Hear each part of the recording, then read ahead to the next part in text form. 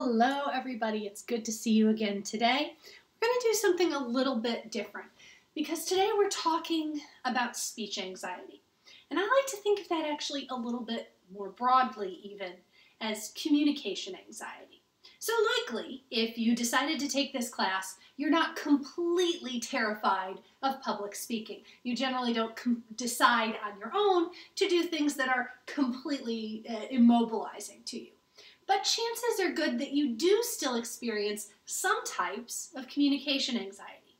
For me, that communication anxiety centers around conversations, so interpersonal relationships with people who have different relative power levels. So talking to my boss, that's really intimidating to me. That's something that causes me a lot of communication anxiety. But as I'm sure you already know, you can't go through life without talking to your boss sometimes, at least not if you want to be able to pay your bills. And that means that I have to be able to overcome that communication anxiety. Now this, talking to you in person or on video chat, that doesn't bother me. But there are communication situations where I do experience anxiety. And so I want to talk to you about some of the ways that I have learned and that research has taught me to be able to overcome communication anxiety. So your textbook talked about several today, and I want to begin by focusing on the ideas of your body first. So let's think a little bit about that.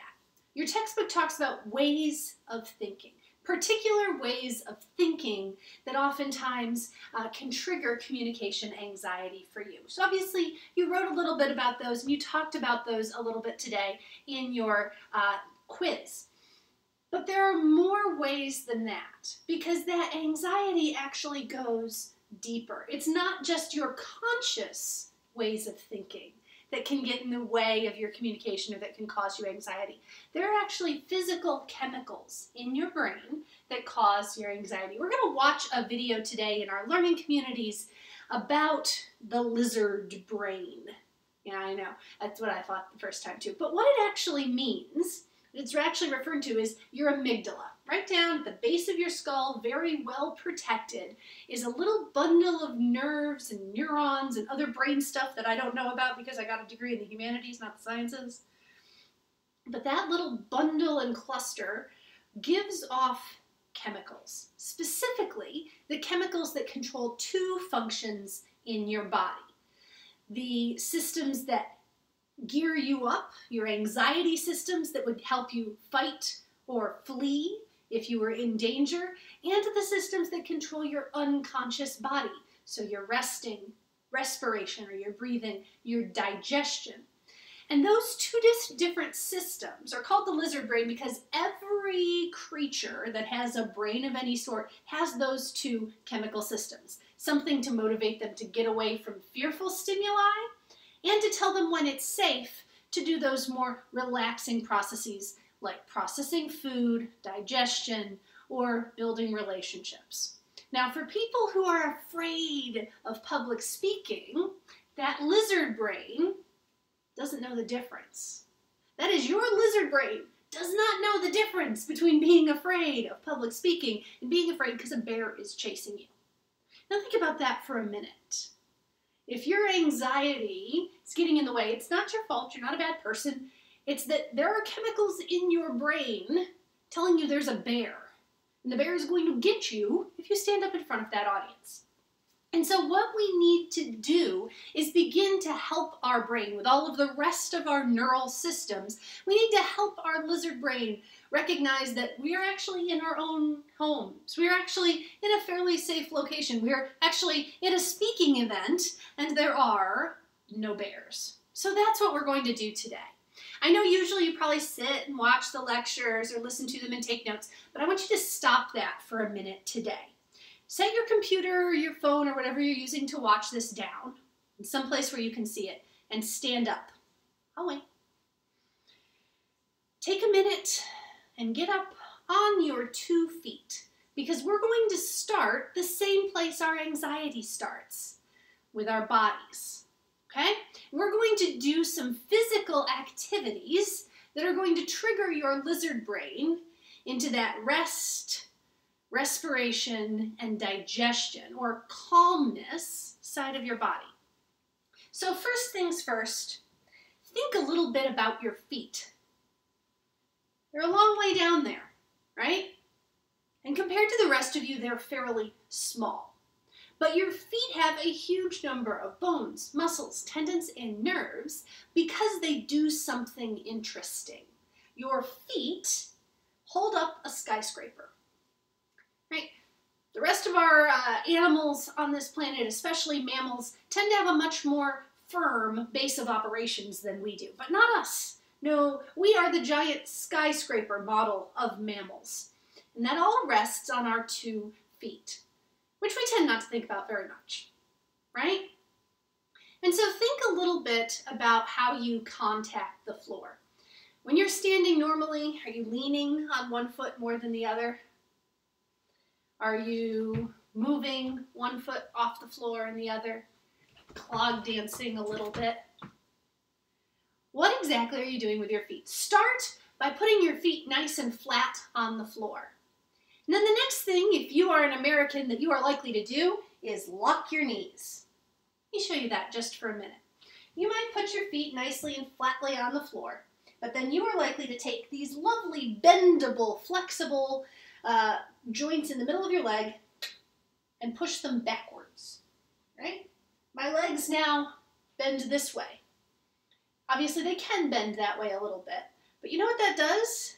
That locks me into resting on my tendons. So instead of the bones, the skeleton that actually has the strength to hold me up, I have instead passed all of my upper body weight onto my tendons.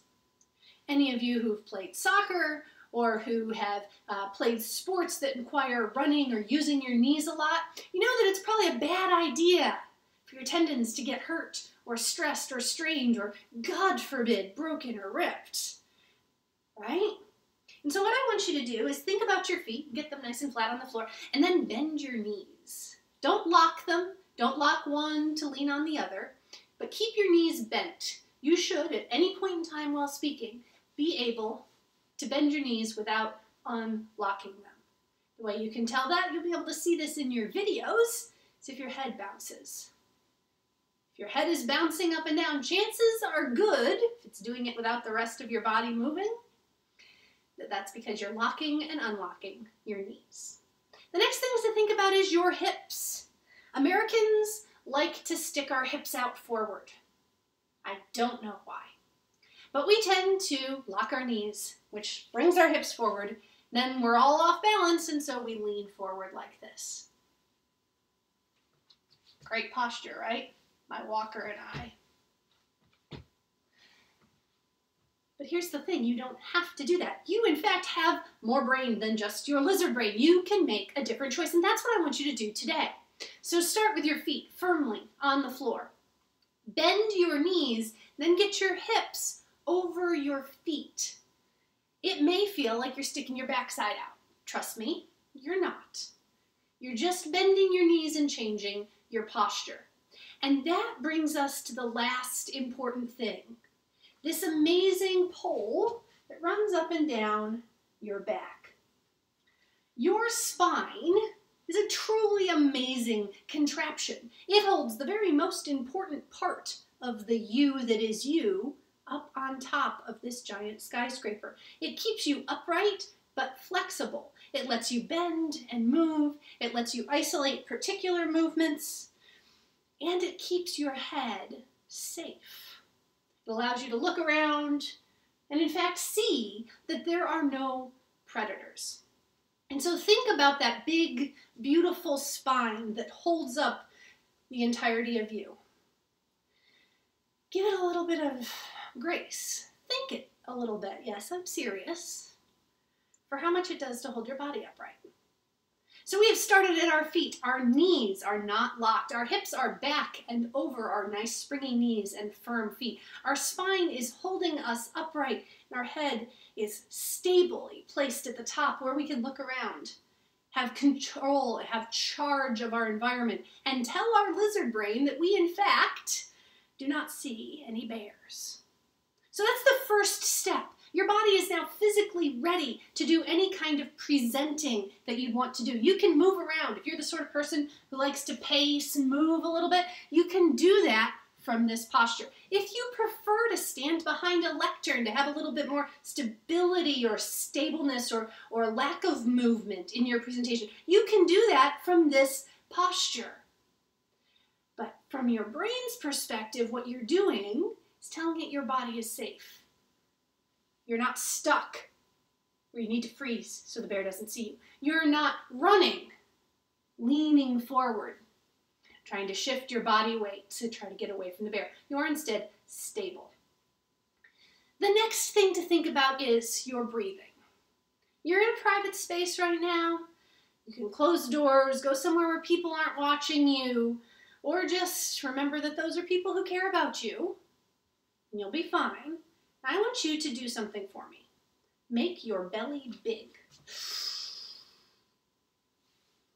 Yes, big. Make your belly big by breathing in. Fill your stomach up with air. We usually breathe from right about here. Our lungs, our shoulders, and really only the top parts of our lungs. Thing is, that type of breathing does nothing to tell your body anything. That's just everyday breathing. If it increases from your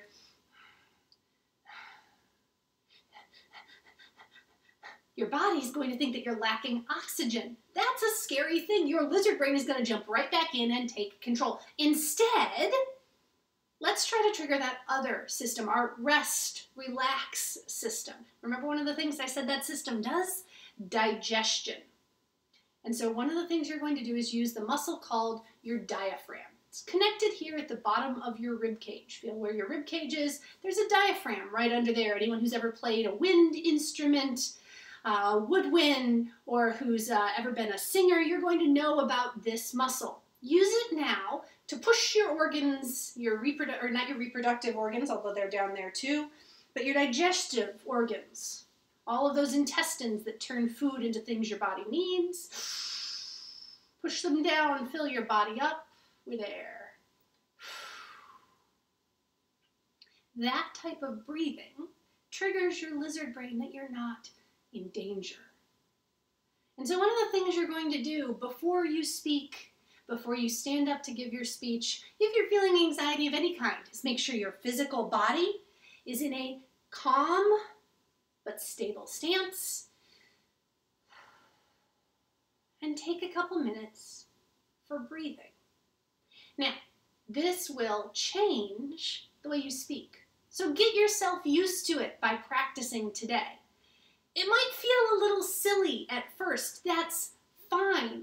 You don't have to do this where people are watching you. This is not something where you have to stand up in front of, say, a video camera with lots of students watching you that you're going to then upload on YouTube where anybody could see it.